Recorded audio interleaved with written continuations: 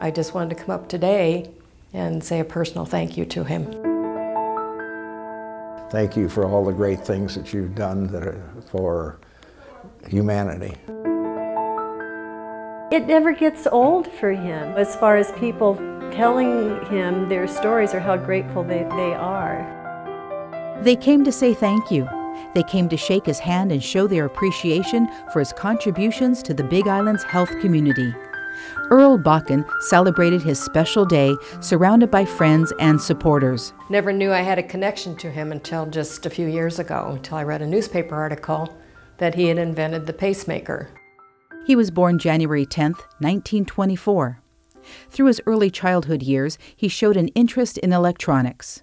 A popular movie inspired him to use science and electricity for the benefit of humankind.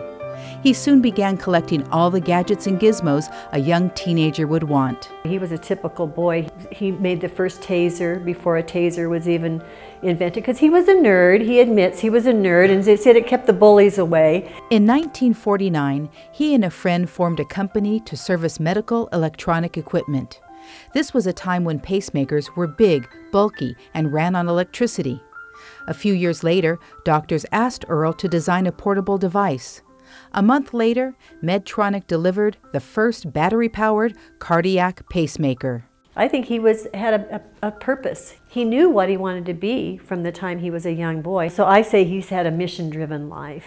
Dr. Scully conducted the first pacemaker procedure in Hawaii in 1965. It was a pretty good size pacemaker, about the size of a hockey puck. We put it beneath the skin. You put the leads down through the subclavian vein and that into the heart, and put the pacemaker in a subcutaneous pocket. Today, Medtronic is a company of 46,000 professionals with offices throughout the world.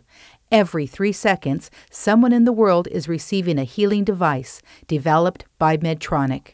And Earl himself knows that he wouldn't be here if he didn't have his devices. He's on his second pacemaker. He has an insulin pump.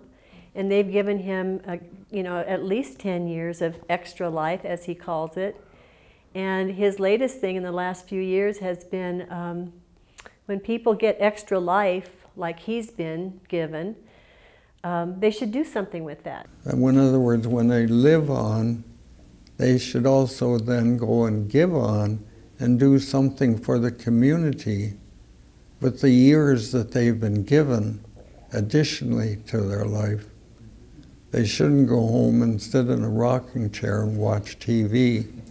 They should join an organization and help humanity. Earl also believes in complementary health care. When you're taking care of patients, it should be 20% scientific and 80% spirituality.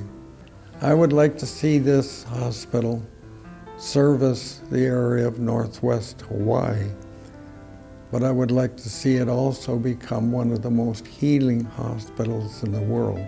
Earl has been a Big Island resident for many years. In that time, he has helped develop many health, science, and environmental programs. He does all this and seeks no rewards. Earl's a humble man. He's a kind person. He's extremely intelligent. He's a genius. He cares very deeply for everyone. I don't think we'd be sitting here today if it wasn't for Earl's help. I hope I will live for many years in the 90s and be able to help the hospital go forward into the future. Earl Bakken continues to strive for better. Through his leadership, millions of people with life-threatening illnesses are now enjoying full life and health. A pioneer, a visionary, an inventor, but most of all, a friend of the community.